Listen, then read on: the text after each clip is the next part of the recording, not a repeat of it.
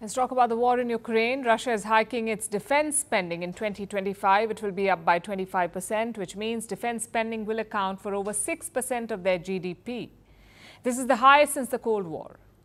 But what explains this mammoth spending? Well, it could be the Russian economy. It looks resilient, but it is under pressure. Right now, the only thing sustaining the Russian economy is the defense spending. It looks good in the short term, but in the long term, it could be a problem. In fact, economists believe that Moscow could be in recession if it chooses to end the war. Our next report tells you why. За Россию! За победу! Ура!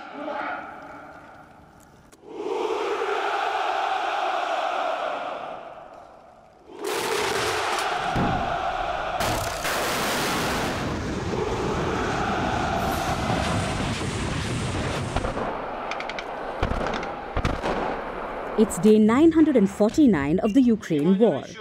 The front lines remain unchanged. Fighting continues.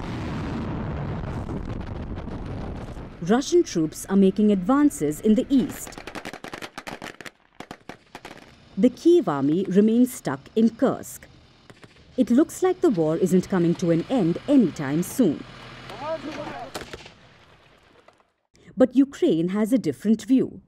President Zelensky believes peace is closer than the world thinks. However, it seems Russia doesn't share the same viewpoint. It's preparing for a long war, and you can see it in its draft budget for the next year. Moscow is hiking its defense spending by 25% for 2025. It will rise to 13.5 trillion rubles, around $145 billion. Defense spending will now make up for 32% of the 2025 budget. It will account for 6.3% of the GDP. This will be the highest level since the Cold War.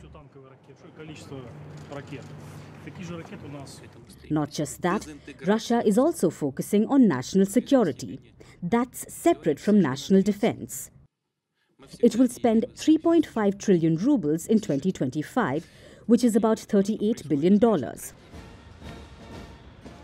So put together, Moscow will spend 17 trillion rubles on just defense and security.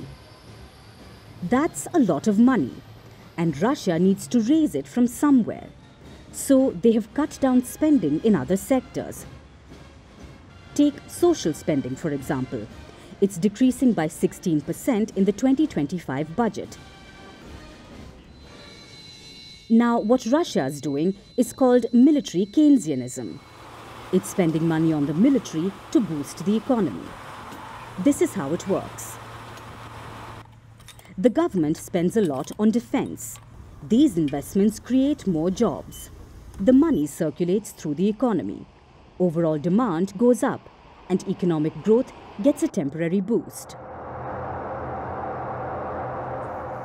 We can see that with Russia, despite sanctions, the economy remains resilient. This year, it will rise by over 3%. But here's the problem with this strategy. In the long run, it's not sustainable. That's because military spending cannot boost long-term productivity. The society can't benefit from it. In fact, it only diverts resources away from essential services. And that's already happening in Russia. So why then is Moscow doing it? It's because military spending is the only thing propping up the economy. Right now, it may look resilient, but there are some warning signs. The first is inflation. Consumer prices rose by 9% this year compared to last year. In September, the Bank of Russia hiked interest rates. They are up to 19%. That's the highest since the Ukraine war began. There are currency problems too. Moscow is sanctioned by the West, and that means a limited access to dollars. Its oil revenue is also plunging. All of this doesn't paint a very good picture.